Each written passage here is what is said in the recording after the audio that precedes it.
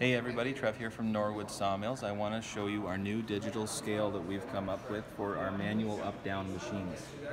So as you can see, it shows you digital increments of what you want to cut. So the lowest cut that this saw is capable of is 25 millimeter. So we'll start there. So what this is reference to is it shows you how far that blade is off of the bunk. So right now, bottom of the blade, top of the bunk, 25 millimeters in between, okay? So let's say we're going to open up a log. So we're going to bring this up to a common number, around 300 millimeters, something like that. So we'll bring this up.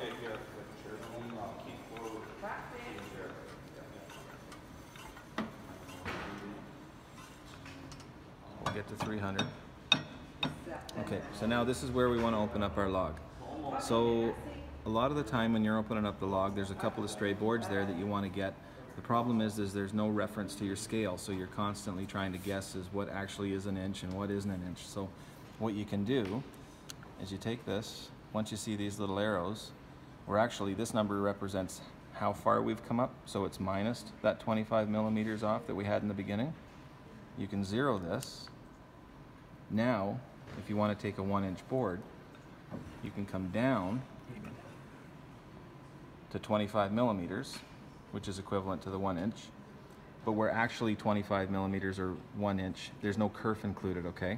So we got to go an extra 2 millimeters to account for the blade thickness. So you'd go to 27. Now you could go ahead and actually get a true 1 inch or 25 millimeter board off of that.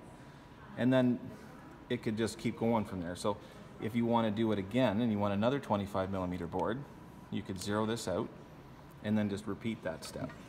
Come back down to 25 or 27, which includes our blade thickness, and then you could go ahead and reset that.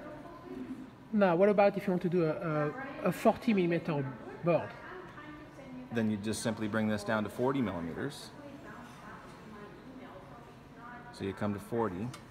And again, you got to remember, if you actually want 40 millimeters, you got to add 2, because your blade's going to take 2 millimeters out of there when you're cutting.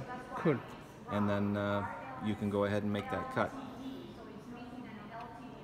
Okay?